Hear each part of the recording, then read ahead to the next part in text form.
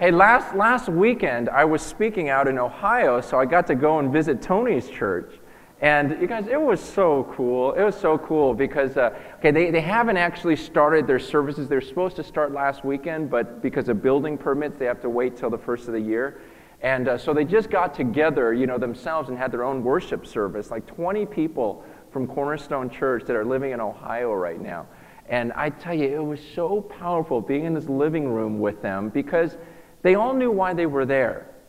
I mean, they didn't move to Ohio for fun. You don't do that. They moved to Ohio because they said, we're on a mission here. We want to, and it was really cool because I surprised Tony and showed up at his work. He works at Pottery Barn Kids. And I show up and he's got this red apron on that says Santa's Helper. It looks so ridiculous.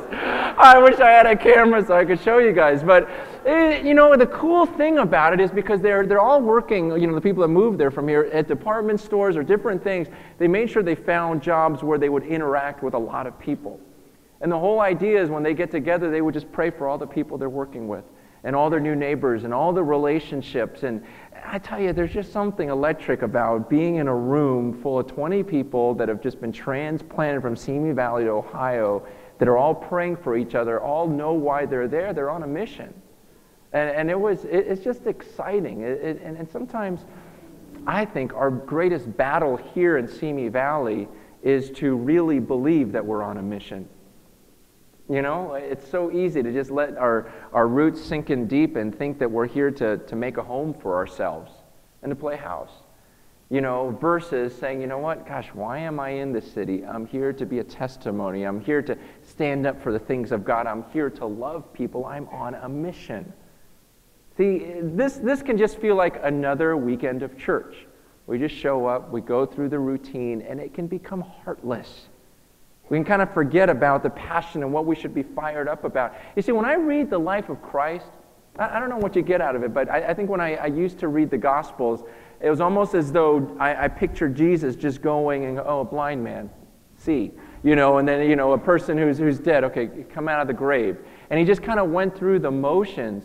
But if you really study scriptures, you see that Jesus did not go through the motions. His heart, his passion was in so much of what he did. I mean, this passage we're looking at today just shows how Jesus had so much emotion behind what he did. He had such a heart for people. He was consumed with that. And I think sometimes we can just do things out of routine and our hearts not really be in it. And that's a concern, because that's not the way God wants us to live. Sometimes we're just numb. We don't get too fired up about anything. We don't get too sad about anything. We don't get too angry about anything. And yet when you look at the life of Christ, you see he was filled with passion. And his heart was into everything that he said and everything that he did. In fact, the passage we look at today in Luke chapter 19, it's right after what we just last studied, where Jesus came through on the donkey and everyone was screaming, Hosanna, the triumphal entry heading into Jerusalem. But you ever notice the verse that comes right after that? It's powerful.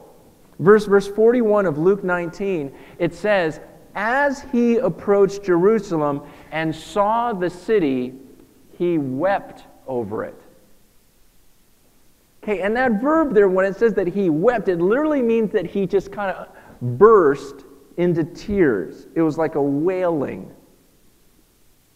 You ever notice that? That after everyone's, screaming, Hosanna, blessed he comes in the name of the Lord, the next thing this gospel records is Jesus then looking at the city of Jerusalem and then just bawling his eyes out, bursting into tears, just weeping over this place.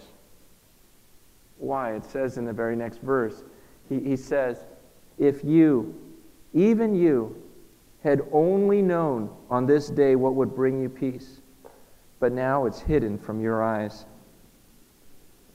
See, Jesus comes and he sees the Jewish people. He sees Jerusalem, and you got to understand something. God loves Jerusalem. Okay, I don't know how you can read the Bible and not get that. God absolutely loves the Jewish people. And so when Jesus sees Jerusalem and he's going in there knowing he's going to be crucified and knowing that all these people reject him, he doesn't get angry, which I think a lot of Christians get. He doesn't get frustrated. He just starts bawling his eyes out because he loves these people. And he says about the city, he goes, man, if you only knew why I was here. If you guys could only get it, understand, man, why I'm here for the city. It's for you. If you knew, I just want to bring you to peace with God. But you don't get it. You just don't get it. And he just starts crying. Have you ever pictured that scene in your mind? You ever pictured that scene of Jesus looking at the city of Jerusalem and then just bawling, wailing, because he loves them so much and they're not coming to him? When's the last time you felt anything like that? Where someone's disbelief just brought you to tears. Not to anger, not to frustration, but just brought you to tears. Do you care that much about people? Jesus just wept and wept and wept. And the phrase he says, if you'd known. It's very similar to what he says in the Old Testament. In the Old Testament, in Psalm 81, verse 13, it says, if my people would but listen to me, if Israel would follow my ways, how quickly would I subdue their enemies and turn my hand against their foes. He says, man, if you guys would just listen to me, man, I would turn all your enemies away. I would just subdue them all, but you're not listening. Again, in Isaiah chapter 48, verse 18, he says, if only you had paid attention to my commands, your peace would have been like a river, your righteousness like the waves of the sea. Jesus goes, gosh, if you would just pay attention to my commands, you'd be at total peace. Everything would be so good for you. Do you get that?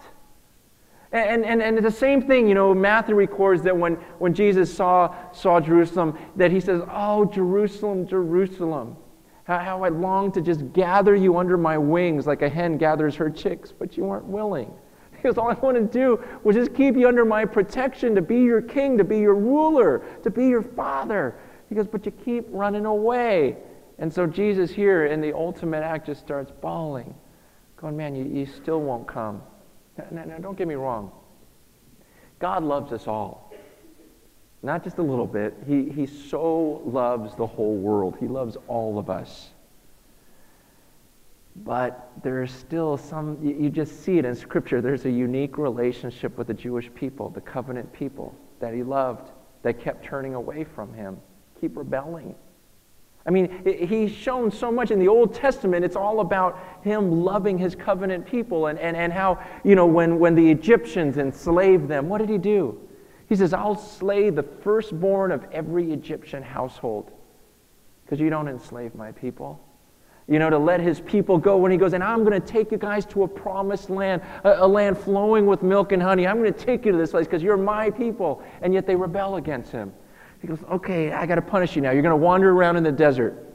But even in the desert, I love you and I'm going to provide for you. Look, I'm going to give you food. I'm going to give you water. I'm going to bring you bread from heaven. I'm going to have meat come, whatever you need. And then I'm going to take you to this promised land. They get to the promised land, they rebel against God again. There's sin. Other things started captivating him. He goes, I got to punish you again. I'm going to exile you. I'm going to take you out of your land because of your rebellion. But I'm going to protect you while you're in exile. And I'm going to bring you back. And he brings them back to their land and gives them prophets and tells them, look, God hasn't left you. He still loves you. He still wants you. He's restoring you. And then here is God's ultimate act of love for the Jews. He says, you know what? Even though you rebel against me again, I'm gonna have my son. Okay, this is the ultimate, not just a prophet. I'm going to have my son come down. He's going to take the form of a baby. And as he grows up, becomes a man, he is going to be nailed on a cross. And he is going to pay for all of your crimes. Everything that you've done wrong, yes, it's absolutely wrong. It's absolutely sin, and you should pay. But I'm going to show you how much I love you. I'll have my son pay for you. And if you believe that, then you can be forgiven, and you can spend eternity with me, which is what I've always wanted.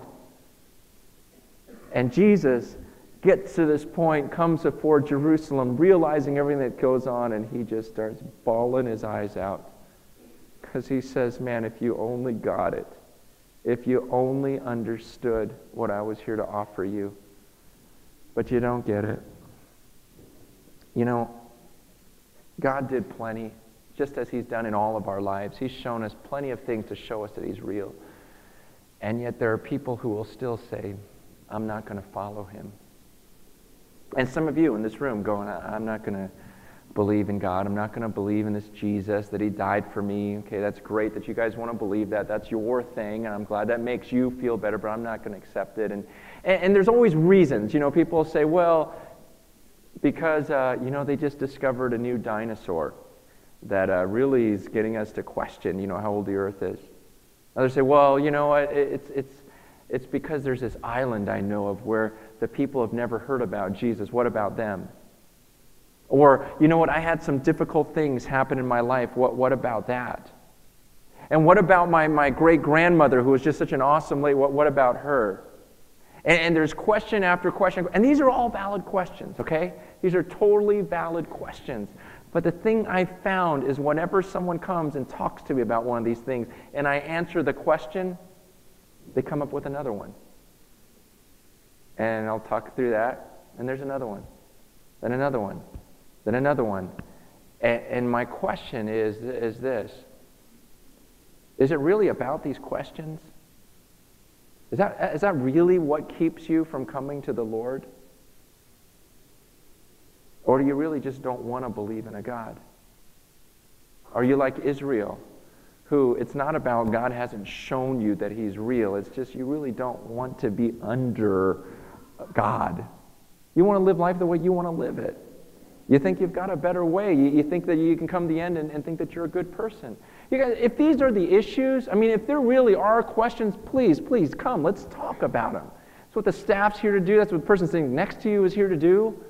Talk through it. If it's about dinosaurs, hey, let's study dinosaurs. I'll get you a little study partner, and you guys can just study dinosaurs for weeks. If that's the issue, if that's the one thing that's keeping you. But if it's once that's over, then it's another one, another one, another one. And the truth is that really the issue? Because for Israel, it wasn't.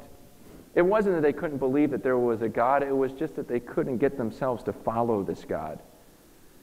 They just couldn't see themselves really submitting themselves to anyone else's law. And there's nothing that Jesus can do at this point other than weep. And he says to them, look, if you only understood.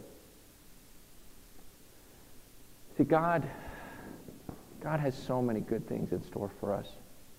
We don't even know it. Those of us who believe, the Bible says that no eye has seen, no ear has heard, no mind has conceived what God has prepared for those who love him. It's like God's saying, those of you that love God in this room, you don't even have any idea what he has in store for you. Because your mind hasn't even conceived of it. And here's Jesus on the other side of that going, gosh, Jerusalem, I've got so much in store for you. I've got so many wonderful things for you. I'm even going to die for all of your crimes. Everything's going to be wiped clean. Just come under my protection. And he sees it all. He knows it all. And they still won't follow. And he just bawls. Because if you could get it, if you could see it. And then he says, because they're not willing to follow, verse 43, the days will come upon you when your enemies, and remember those verses in the Old Testament, he says, if you would have obeyed my commands, your enemies, I would have subdued them, I would chase them away. But here he says, the days will come upon you when your enemies will build an embankment against you, encircle you, and hem you in on every side. They will dash you to the ground, you and the children within your walls. They will not leave one stone on another, because you did not recognize the time of God's coming to you. And again, I believe Jesus is saying this in all sadness over the city. He goes, gosh, because you guys aren't going to follow me, here's what's going to have to happen again. Okay, this time what's going to happen is your enemies are going to come, and he says that they're going to build an embankment. An embankment was like a wall. It was like this tossed up dirt. You're going to build an embankment around you, and they're going to surround you. They're going to hem you in on every side. They're going to dash you to the ground. Not one stone's going to be left on top of another. What's amazing about Jesus' words is in AD 70, the Roman army did come and invade Jerusalem. And under Titus, you know what they did? They built a wall around the city. The reason why they built a wall, in fact, they built a wall that was 5 miles long, the historian Josephus tells us. It was 5 miles long with 12 or 13 castles or guard towers. And they did all that in 10 days. Okay, they didn't need permits. They just built this whole thing in 10 days. And the whole thing is, the reason why they did it was to basically starve them to death.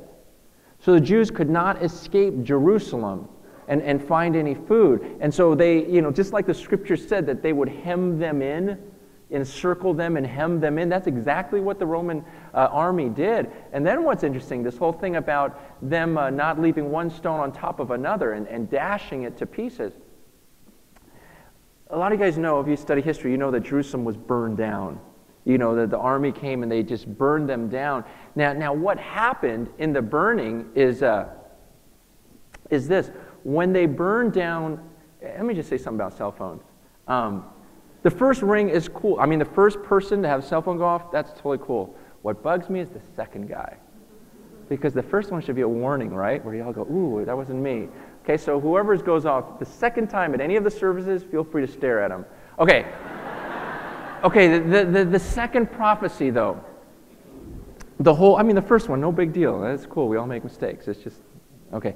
The second prophecy, okay, they burned down Jerusalem. Now, in the temple were all sorts of gold artifacts, right?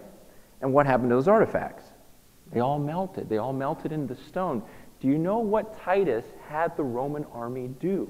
He had the Roman army, because all the gold was melted into the stone, he had them fill their chariots with rocks to weigh them down, and then he had them just run over the city over and over and over again to sift everything to rubble and powder so they could sift through it and get the gold out. And you read that in history and you go, wow, that's a pretty dramatic way that God's prophecy was fulfilled. That the embankment was built, and the place was raised to the ground, leveled to the ground, and even sifted into powder, because Jesus says that's what's going to happen. And it was all because they refused to believe. And while that's sad, I go, well, it was just a city. It was just a bunch of buildings. Yeah, it was sad, but it's just a location. What's sadder is that God isn't bluffing when he says there's going to be a judgment. When he says, look, you reject my forgiveness, there's going to be a judgment. What's sad to me is some of you are going to come before God, and because you haven't accepted the forgiveness that Jesus offers on that cross, and you in your mind, you think, no, I don't need it. I've lived a good life. That's so sad to me. Because you're going to come before God and say, God, I haven't done anything worthy of judgment. I haven't done anything worthy of punishment. And then you know what he's going to do? God's going to go through your life. Go, okay, let's go through your life. Let's see, have you broken any of my commands? Let's just go from the moment you could speak. Let's look at your words. Let's just go day by day by day and look at your life and see if you've ever broken any of my commands. And I think you're going to be blown away. You guys, I've tried to live a good life. I couldn't do it. Man, I know I've sinned against God. See, but I can come to the end of my life and say, God, I know I deserve your punishment, but I believe that you love me in spite of that, and you sent your son, and he paid for it. He paid for it on the cross, and I totally accepted it, and I'm so thankful that he already paid for it, and I'm not going to spend eternity paying for my crimes. And the sad thing is that some of you will. Because you're going to sit here today and go, no, I lived a good life. And you're going to see, God's going to expose all of our motives, all of our deeds, and say, no, you're not better. You're not good. See, the only reason why we think we're good is we compare ourselves to people that have done things worse than we have. And we go, okay, that's bad, but not me. No, if you really looked at yourself in light of God's law and looked at his commands and looked at your own life, you'd go, no, I'm guilty. And what's sad to me is that all God wants to do is give you life. All God wants to do is just forgive you of all of that crap and all the stupid things you did in life. All the times you hurt other people, all the time. That's all he wants for you. All he wants to do is spend eternity with you and give you these commands that lead you to life. Man, and honestly, there's just times where I just want to bawl my eyes out because I just think you still don't get it. God's not trying to destroy your life. He's not trying to put you under all these restrictions that are going to take all the fun out of life. I mean, from cover to cover, this is a love story of your Creator saying, man, what more can I do for you? And yet you still want to go off on your own way? You guys, God loves you. God loves you so much, despite what you've done. Despite what your life looks like, despite your own arrogance, your own rejecting of Him, He loves you. That's what this book is about. And all He wants to do is just kind of gather you under His protection, teach you a way to live that's going to blow away any other way, and have you spend eternity with rewards that no eye has seen, no ear has heard, no mind has conceived of. He just wants to bless you like crazy. And yet, like these people, you just go, I'm not willing, and it's just so, so sad.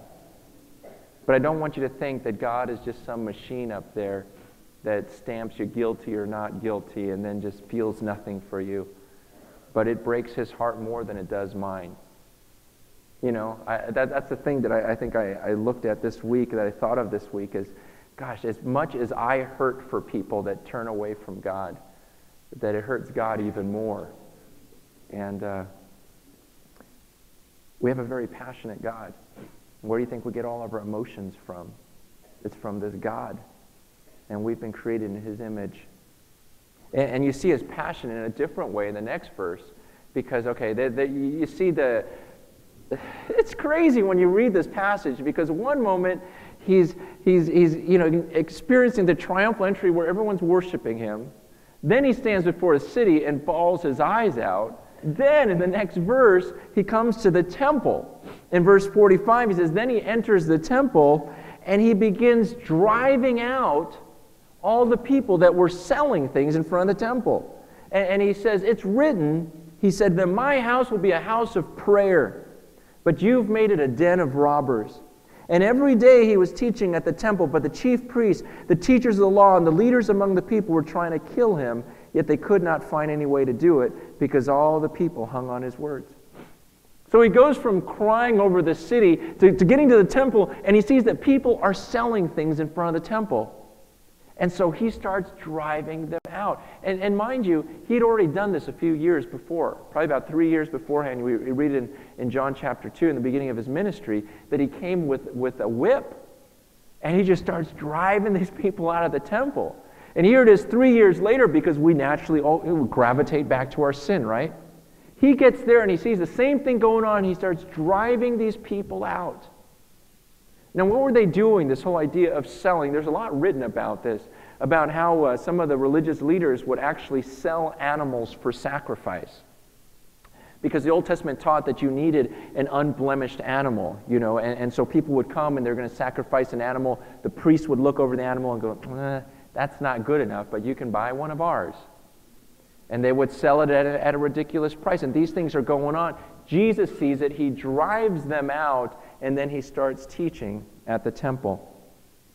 It sounds harsh, doesn't it?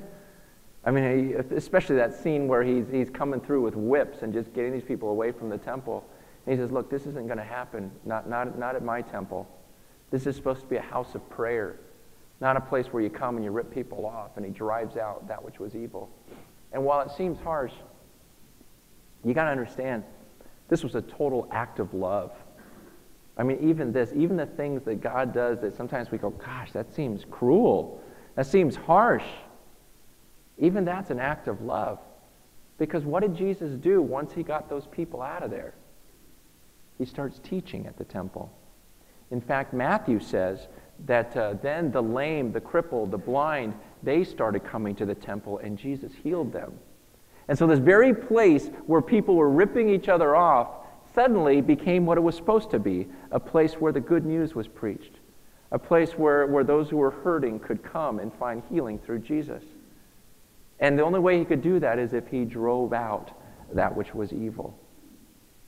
You see, you guys, the best thing we could do as a church here is to drive out anything that is false, anything that's impure, anything that's not of God. Because Jesus says that this was supposed to be a house of prayer.